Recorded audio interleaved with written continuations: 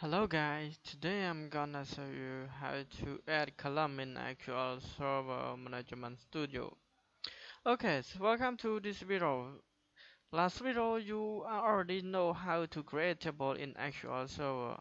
So right now I have the database demo database and I had a table stuff info.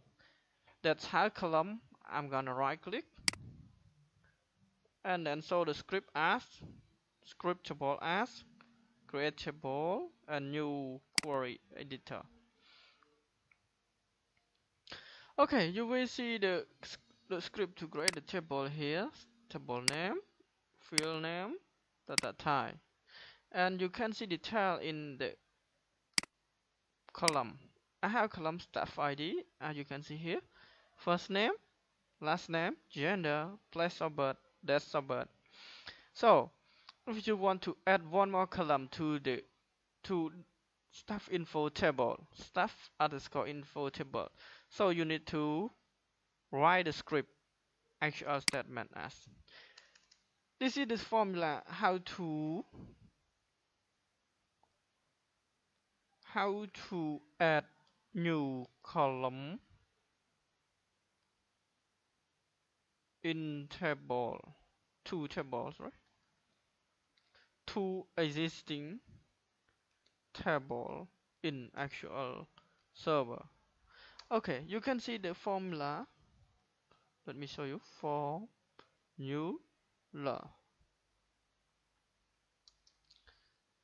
alter keyword table name staff underscore info add column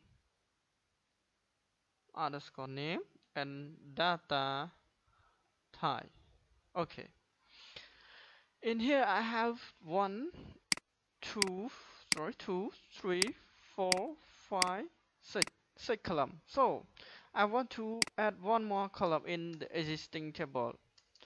Okay, let me select staff from staff info. Okay, I have such field. Okay, I want to add one more field to the table. I'm gonna write this formula alter table stuff underscore info add. I have staff ID, first name, last name, gender, place of birth, date of birth, height, that, register that, data type, that. Okay. Or you want to create you want to add two column. I'm gonna this one column and add it by unvacha sorry unvacha 20. Okay, so I'm gonna select this field and click on execute. Okay, the command completed successfully. So I want to if you want to see, you can right click on refresh. Okay, you will see the hide that, register that, and add by envicha here.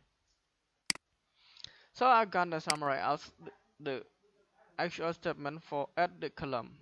The formula is alter sorry alter table name, add column name, data type.